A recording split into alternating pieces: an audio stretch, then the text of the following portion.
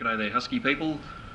Just giving you a bit of an idea on what we can do with the 449 511 platform with the new TuneEcu Android app. It allows us to get into the ECU, stuff we could only do as a dealer with the HST dealer program and tuning software.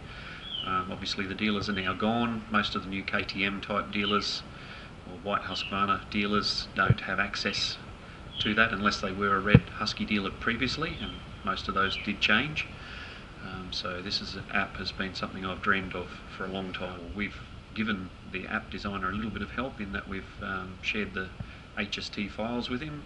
Member Sergey has very kindly donated to the freeware world his copy of the HST, and him and I have been able to forward that on.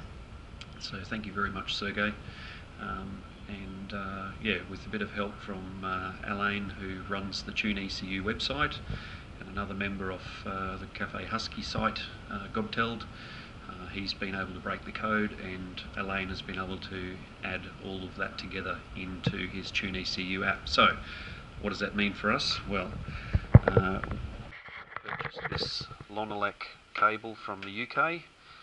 That basically goes from USB port to OBD2. This is a standard dealer plug for almost all cars now these days.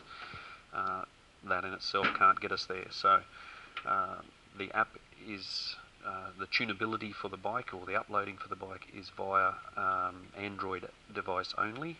So this is the adapter that comes with the Lonelec plug to get you down to micro USB for your device. Husqvarna page member Robert has been producing these adapter plugs. He's done a really nice job of this, very secure, very solid, and a very sexy looking, professional looking plug. So that gets us from the OBD2 to the 6-pin port for the Husqvarna, and then we can load up our app on your chosen Android device, mine being a Sony Xperia, and I've loaded up the ECU app, TuneEcu app.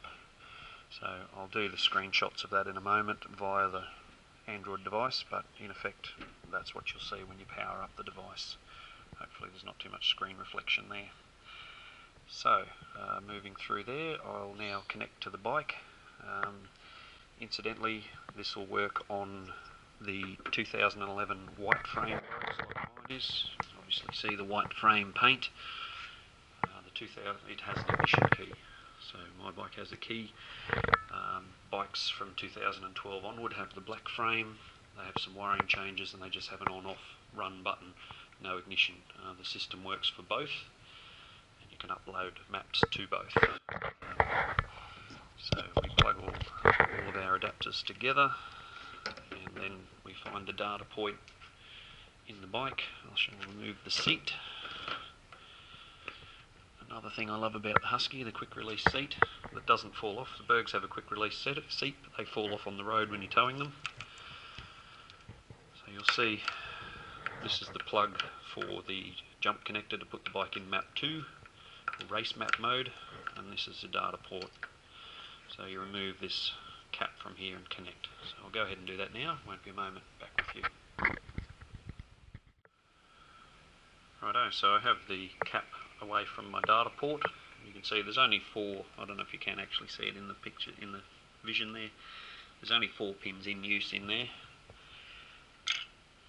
It's still a 6-point connector. So I connect up to the bike. Excuse the shaky vision.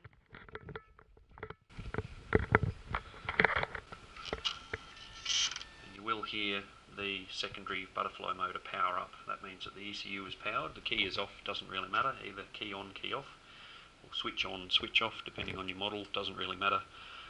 The plug makes the ECU live. That's how the HST system used to be. So I'll allow the TuneEcu app to use the device.